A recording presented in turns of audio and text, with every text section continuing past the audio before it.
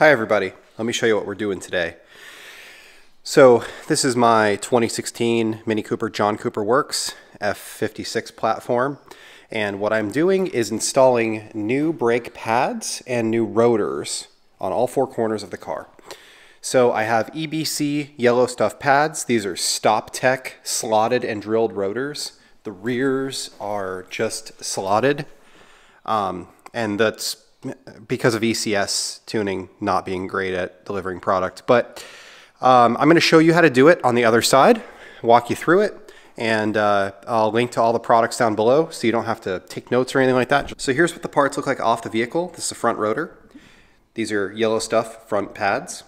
Those are the discs that the pads come with to install them inside the calipers. There's the rear rotor, Yellow Stuff rear pads, and the anti-rattle clips that also come with them. At the same time, I'm installing these NM braided stainless steel lines. Those are optional, not something you have to do, but I'm choosing to do it at the same time. Why not? So I'm going to remove my spacers. They just are sitting there. So here we're looking at the caliper and the rotors right here.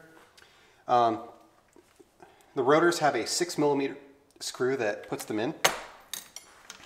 So 6mm Allen on your impact should take it right out. They pop right out for me. I bought replacements. They're stainless, so they're here in the bag.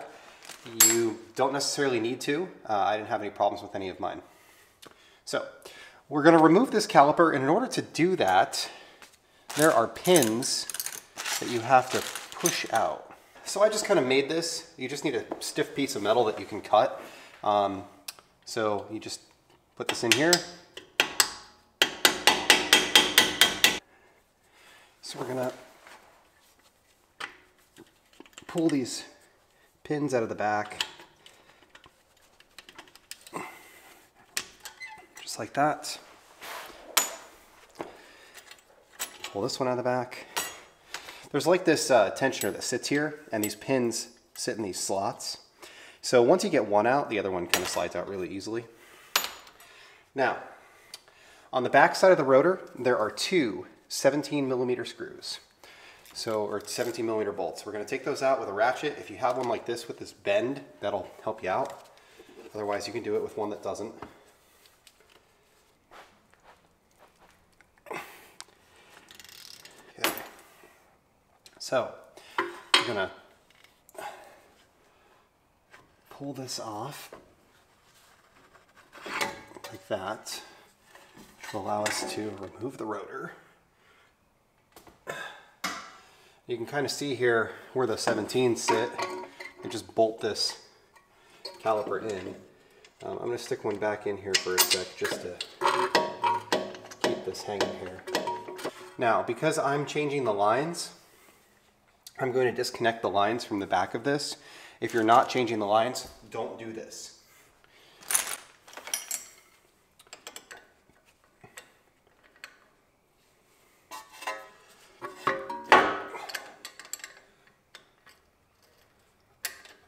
It's an 11mm. You want one of these flare wrenches like this.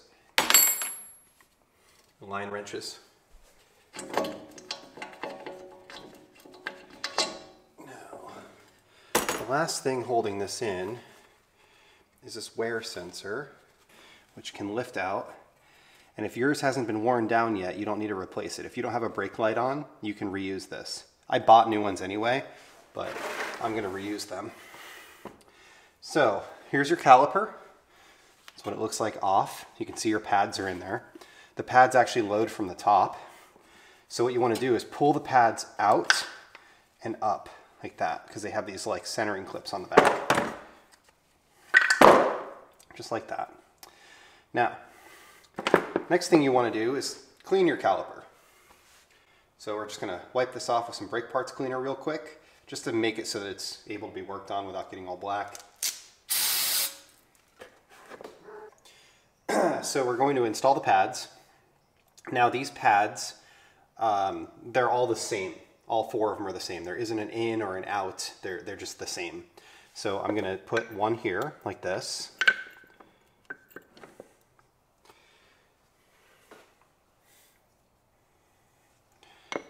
Put one here.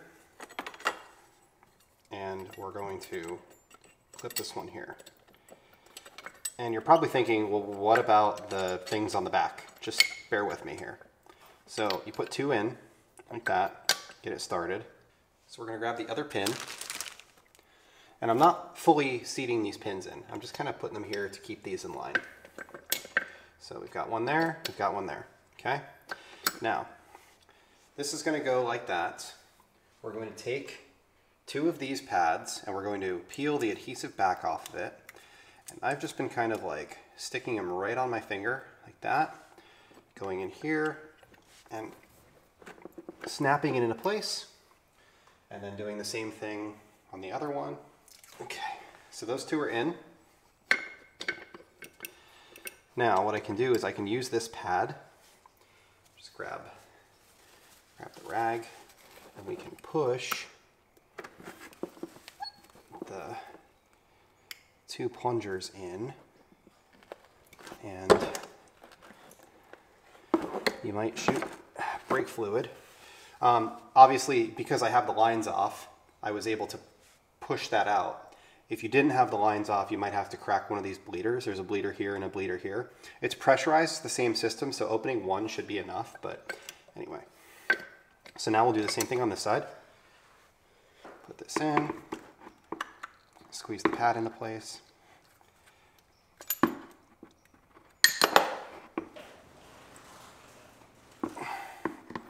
Now, we're going to take this, we're going to push this down, and we're going to install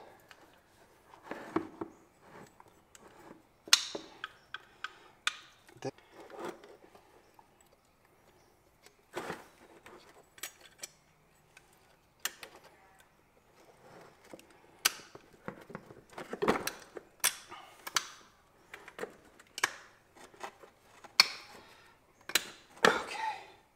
So now those are both in.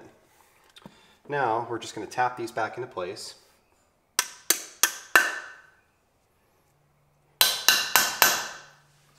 Okay, so those pins are now in. So we're going to set this aside for now, and we're going to get the line installed.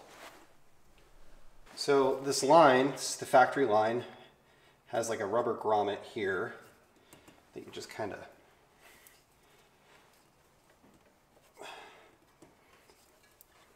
pull up on, and it pops out like that. And then back here, there's an 11 millimeter on the line that you have to loosen up. You don't really have a lot of room on this one because the tie rod end link, or sway bar end link, is right here. But we'll get this loosened up. Once that's loose, this will come off. We don't need this line anymore. Now, we're going to get our new line, which looks like this. And that side spins, this side does not. So what I actually have to do is put this on the caliper, tighten it up, and then hang the caliper and connect this on the other side.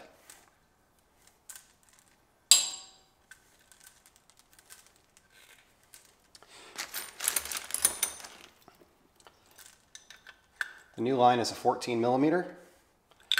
Tighten that up a little bit more when we're done. And all I'm going to do is hang this here. You don't want to bolt this in yet because you still have to put the rotor back on. But the rotor kind of blocks your visibility, so I like to wait to do it. So on the end here that spins, we're going to put this little washer, and we're going to stick this on here, right on the end of the line, and then the line will screw into it. Now the aftermarket line, the end doesn't stay put like the factory line did, so you actually have to you can turn both at the same time. So it actually makes it a little bit easier for tightening up because you can put a wrench on both. But get this started by hand. Okay, so now that's tight. and where it's supposed to go. Now the next thing that we're going to do is we're going to install the rotor, and then we're going to have to take the caliper off, put it back on to do that. So we're going to loosen this up again. Can leave that hang there. We're going to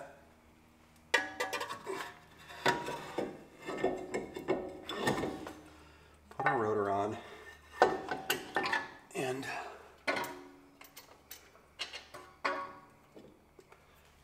now we've got the rotor in place. We're going to line the rotor up, and there are the 5 bolt holes, but there's also the one hole that holds the rotor on, which apparently is as far from this as it can be. We're going to install one of the new bolts. If you do buy these bolts, you only need 4. I thought like a Honda they would have 2 per corner, but they don't. They only have 1. So that's installed. Now we're going to get this started like that. Okay. The very last thing that we need to do is reconnect our wear sensor.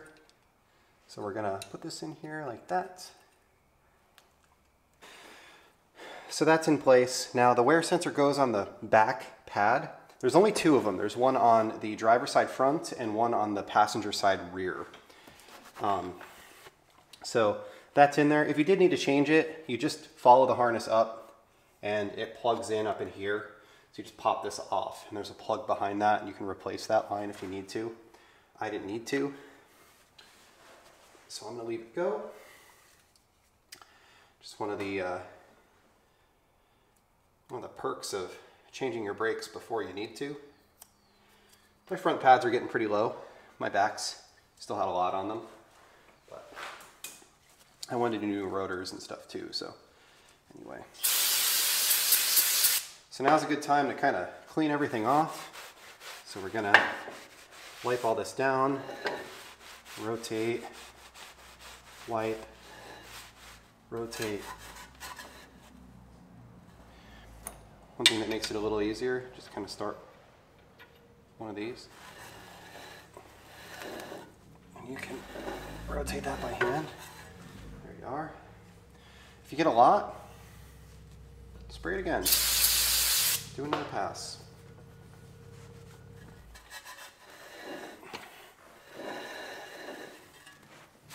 There. Brakes can't be too clean. So you can wipe these off. If there are any spots that you want to take some extra care to clean, you can do that. We're going to put the second bolt in.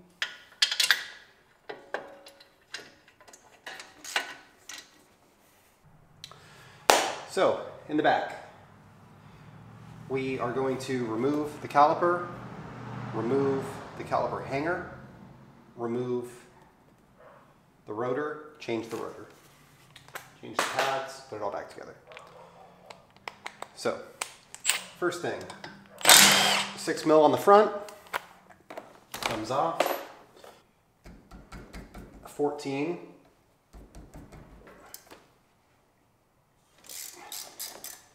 and a 14.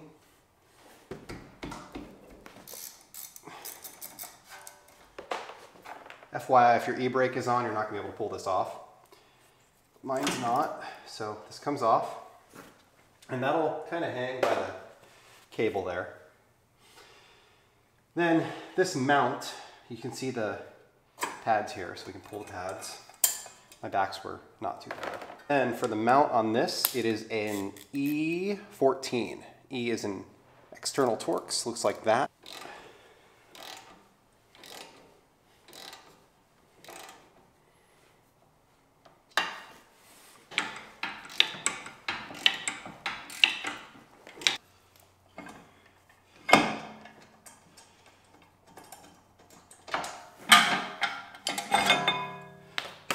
Off.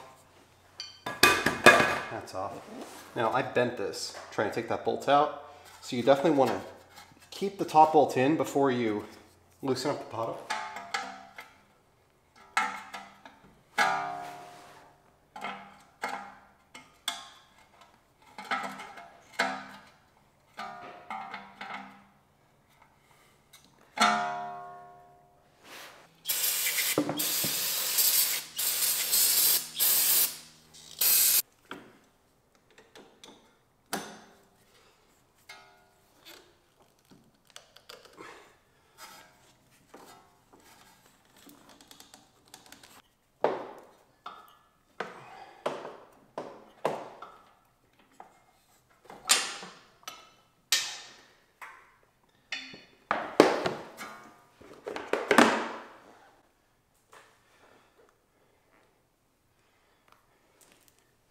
Okay. Now this one, this side goes on the caliper, this side connects to the line. You have to connect this one first. So we're gonna poke this through here.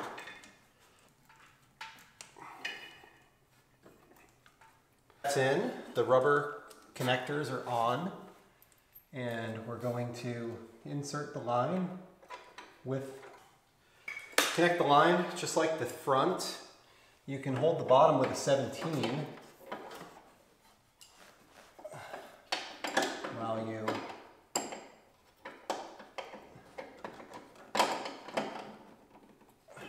tighten the line up top.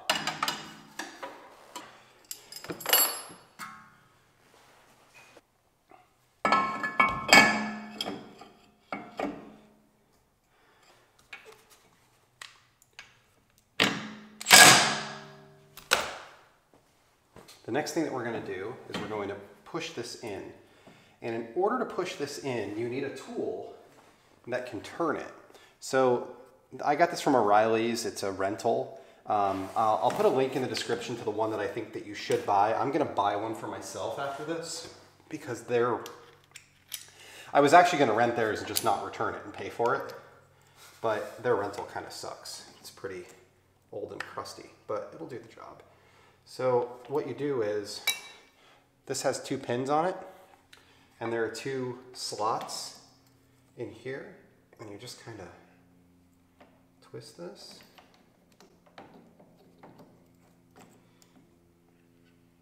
Like that, and it goes in. And it's only going to go in so far, and then it'll kind of continue to spin, but it won't go any further back.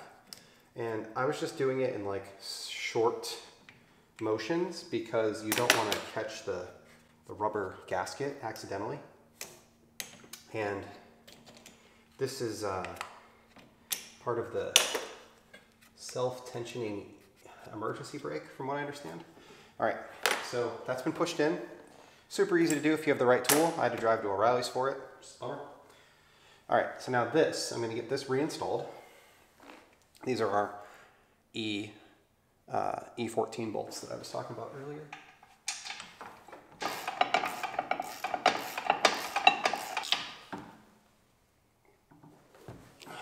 Okay. Now we're going to install pads. So these clips that you took out before, they're both the same. There isn't like a top or a bottom. So they just kind of go in like that.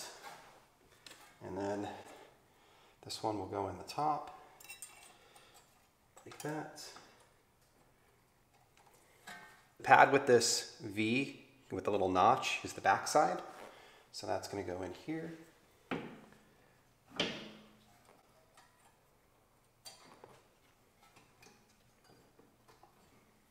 Just like that. And then the other one is going to go here.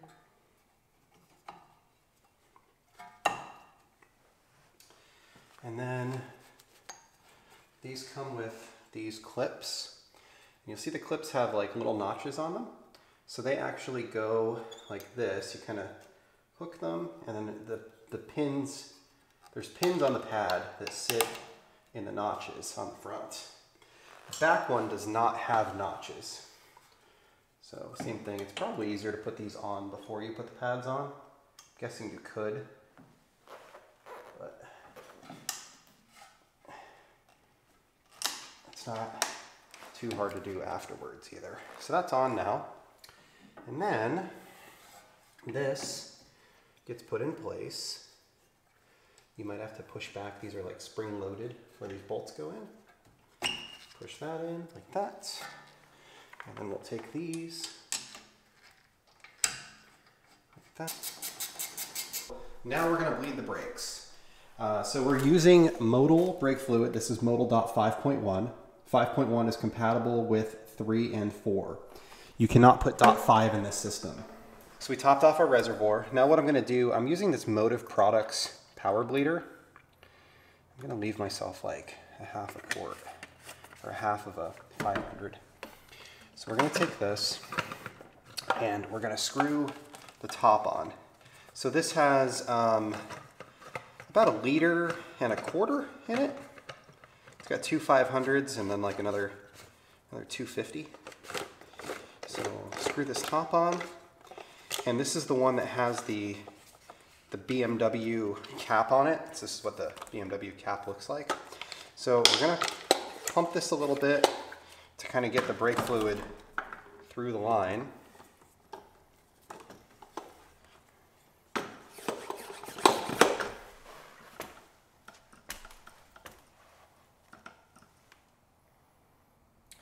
All right, now that we're getting to the top, I'm going to screw this cap on to the reservoir, like that. And then the pressure you're supposed to run in this is 1.7 bar, which is like around 25 PSI. So we're going to pump this up. You can actually hear the calipers moving. So we're going to keep going.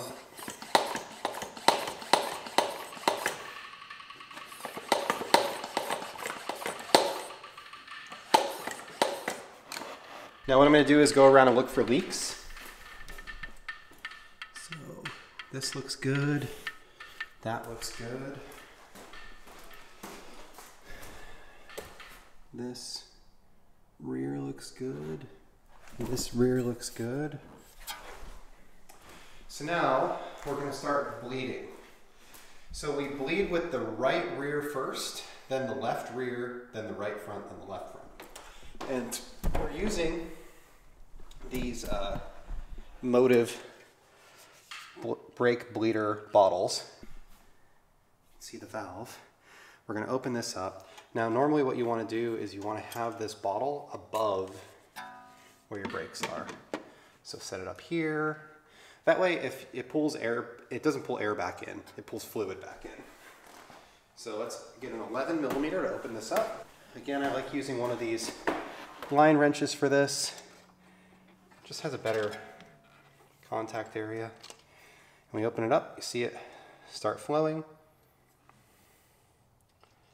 We're just going to let it go.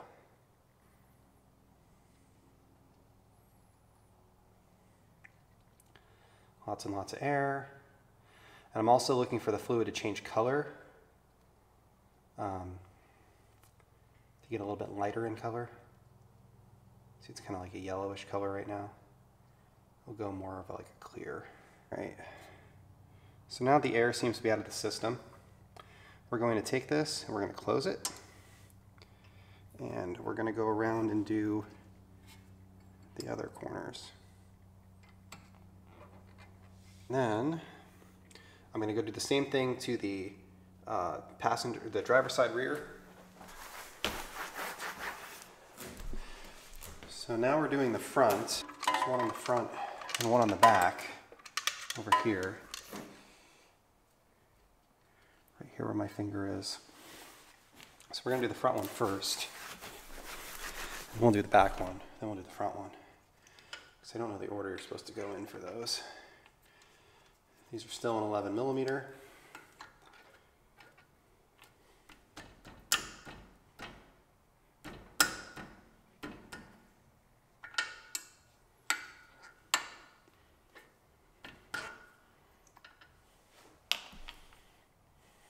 So now we're going to tighten this one back up. See how it kind of color changed to more clear. It's not exactly clear, but it's definitely closer to clear. Like that. And we're going to go back to this side. Because I don't know if I'm supposed to do this side first or not. Let this go. These bottles are nice. I have 3 of them. I'm going to do the driver's side, same way. Alright, so we're all done. So now we're just going to put the car back together. We're going to take it for a ride. Here's the finished product with the wheels reinstalled. What the fronts look like. The backs. At this point, I've put about 60 miles on the car. The brakes grab well. They're still bedding in. The bed-in process for these EBC Yellow Stuff pads is that you're supposed to drive it like normal for 50 to 100 miles. Then once you get through that, you're supposed to do a series of stops where you go from 80 miles an hour to 30 miles an hour, leaving 300 yards in between those runs.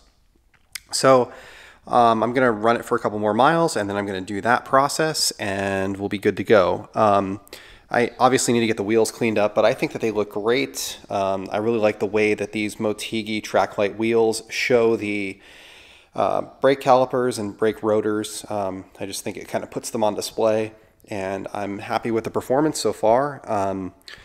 And we'll ride it around for a little bit, and then after I don't know, say 500 miles or so, I'll probably bleed the brakes one more time just to make sure that I got all the air out of the system, and we'll be good to go. So thank you for watching, and hopefully you enjoyed this video. Please subscribe if you haven't already.